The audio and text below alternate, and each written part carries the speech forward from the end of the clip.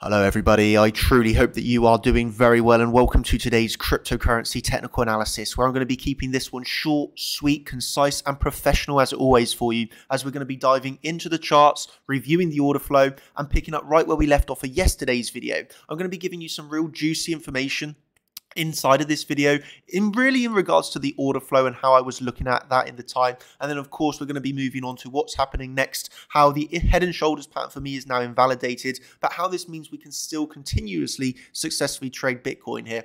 So I'd like to start off with that point, and that was the head and shoulders that we were looking at yesterday. We obviously had the potential reversal here at the NPOC, and yesterday we actually came up into that NPOC into the CC. Remember, from D down to this low, we had the confluence here of the NPOC and the CC, and you can see how we slightly front run the NPOC, but we actually tapped the top of that CC real perfectly. If we come down here on a lower term time frame, you can see this a little bit more clearly. Okay, so we come up, we hit the CC, we got our pullback, we come up for the retest of that high, and that really then gave us our market structure change then with the lower low, lower high, lower low. And what happened, we pulled back, and this is one of the patterns I'm also following at the moment, where we come back and we simply take the last low made. We do in fact take that last low and we get another strong move to the upside. No swing failure pattern, no weakness, just a straight breakthrough of that high. I'd actually like to show you something that I do hope that you find very interesting. And it was yesterday, as soon as we hit this CC, I personally did short it. But I then went on and told my team, I have now closed that short.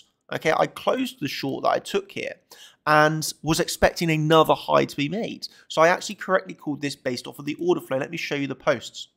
Okay, I told my team I shorted the top of the CC, but I have now closed it. Okay, I closed it very quickly. Why? I was asked, why did you close the short position? I was also asked, am I going to long now? But why did I close the short position? And this is it. The reason why I'm looking for another high, question mark. Well, the reason I believe we're going to go higher is because we got no trap longs, e.g. the order flow remained bullish. So yes, we hit the top of the CC. Yes, we hit 19,700 that I was looking for. We basically hit the NPOC.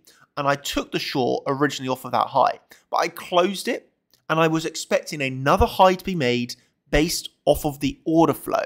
Based off the order flow, there was nothing bearish to be seen here. We had seen the reaction, yes. That did give an executable short, yes. But the reason why I was so quick to take my profits is because I recognized using the order flow, we're well, not definitely, of course, but it's very, very highly likely that we're going to push higher. And I'm going to give you another reason now why we were going to push higher. And that was because of the ES, right? The ES did show zero weakness. This has just been pushing up and pushing up and pushing up. This is when Bitcoin was hitting into the CC, right?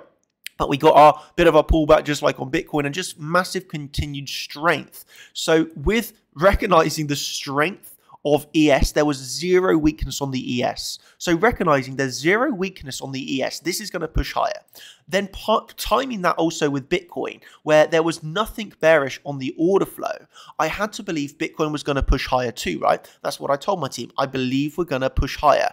I believe we're going to go up again. And what happened this morning? Well, I was able to come in and say, and we went higher. And this really is the power of reading order flow. And I'll answer this question together as we're on video now. So, hey, my friend, hey, Daniel, another amazing call. Were you expecting higher on the sole purpose that there were not a ton of trap longs? Because I think we're getting bearish CVD divergences at the monthly NPOC at the time. Would love to hear your thoughts on that. And so the answer to this is, well, thank you for saying another great call. But to answer your question here was it based solely on the purpose of not a lot of trap longs? The answer was no. It was kind of, I'm not going to lie, my decision was highly factored on the state of the ES. This was, you can compare it, as I said to you should do yesterday. Look at Ethereum, look at the ES, and look at Bitcoin simultaneously, right? And if you'd done that, you would have recognized that Bitcoin obviously hit our level, but there was nothing bearish on the order flow. Ethereum has continued to move up. And when we look at the ES, and this is the number one, yeah, this is the number one of the three, the ES was just like extremely, extremely strong. So it was kind of based on the confluence between the assets here, primarily the ES, and also based off of the order flow, yes. So was it primarily based off of the lack of bearishness on the order flow? The answer for that is no. I'm not going to lie, my primary idea was based off the ES. With the ES, with the strength that it had, I found it very unlikely that we were first of all going to front run this level and not tap it, and also the fact that there was just nothing bearish to be seen on the order flow also led me to believe we're going to go higher. It's like I actually said live in the time yesterday, right? While I was making that video, we were actually around here, and we looked at the order flow, and I said, hey, this is going to push higher. There's nothing bearish in the order flow. We're going to push higher, and we pushed higher again. And the exact same when we made this high. I sort of recognize there's nothing bearish in the order flow. We're going to push higher, and we pushed higher again. So yeah, ladies and gentlemen, this is just a video just to briefly pick up from yesterday, show the power, truly the power of reading order flow. It's what gives me these heads up. It's what told me to close that short quickly, because we just have to play the probabilities, and the probabilities were another push up. We saw another push to the upside.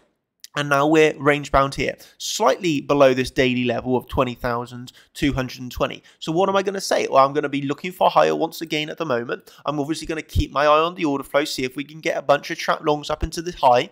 If we don't, then once again, we can expect higher. It's like here. This was an acceptable short position. In the end, we just come down and kind of swing failure pattern the last low. We push up again. Zero reaction this time, straight through the level. What do? We look towards our next level. And my opinion would be the same here. This is obviously another potential short zone.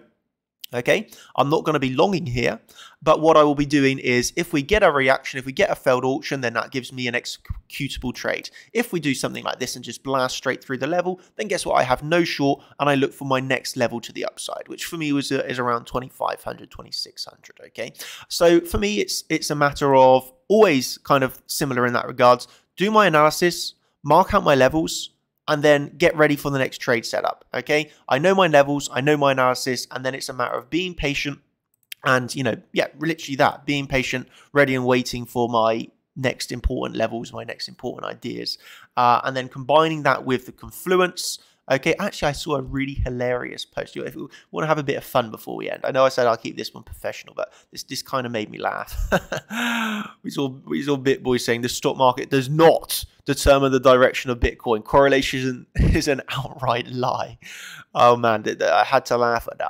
I had to laugh at that because officially proves once again they know nothing about this. The correlation is there. This post was, I don't even understand why one would post this. The correlation is 100% there. I can't believe anyone could even deny that. Yeah, that post made me laugh because yeah, this correlation is here. I've shown you so many times. All I need to do is look at the stock market and I can predict the direction of Bitcoin. Once again, I proved it to you again last night. One of the primary reasons I was looking for new highs is because of the stock market. The stock market continued its strength. Bitcoin later carried on higher. The correlation is there. The correlation is live. Anyone that's kind of saying that's not true, I really don't understand. I don't understand a lot of moon boys. So there we go. All I'm just going to say is I'm going to wrap up that video by saying, hey, you have the Igor live stream right now, which is his stock and Forex update. So if you want an in-depth, detailed Forex and stock market update, then you can obviously catch that right now. The live stream is live. Look at this. This is analysis you're not going to see anywhere else. The guy's on fire. The guy's a legend. If you missed the live stream because you're watching this late, of course, this is like Netflix on demand. You can come back and watch this live any time of the day, even tomorrow, even next week, okay? He's going to drop so many golden nuggets. He's already been going on for over an hour, and the guy's literally a legend in the making. Well, he's already a legend, like the guy's next level analysis right now. So if you want to see that live trading, then you can come over and check the live trading stock market and Forex update right now with Igor. That's chartchampions.com, where you've obviously got the live streams, you've got the education, you've got the coaches on your side, and everything else that you could ever want. So yeah, if you want to learn about that, chartchampions.com. I hope I've given you insight into how I'm reading the order flow. I've given you an insight of what I'm looking for next, and how we got to trade the charts. I will end with that. Trade the charts, ladies and gentlemen. I could have wanted a head and shoulders, but I recognize, put my ego aside, let's trade the charts. Even though I took the short here, I was very quick to close it, recognizing we're going to push up higher. If I was an egotistical trader that has to be right, I would have shorted there, and I would have lost money essentially, and I could have even been underwater now. Like, oh, I got to be right. I've got to stay in this short position. Nope. I recognize the order flow. I recognize the stock market. I recognize we're going to push higher. I scrapped the idea of the head and shoulders, and we went higher. That, ladies and gentlemen, is what you call professional trading, trading the charts And that's how you make money in this market. It's how you make money in this market. So yeah, I'm going to wrap it up with there. I'm going to go over and resume myself into this Eagle live stream because I personally watch it as well. I find it extremely interesting. So yeah, I'm going to go back and join into this one. I'm going to wish you all a very good day. Thank you ever so much. And yeah, have a brilliant day ahead, everybody. Thank you, and I love you. I'll of course end with the disclaimer: no financial advice, it's just a entertainment, educational video only. And if we talk about trades, it's on demo paper trade accounts. So thank you ever so much. Have a good day and goodbye.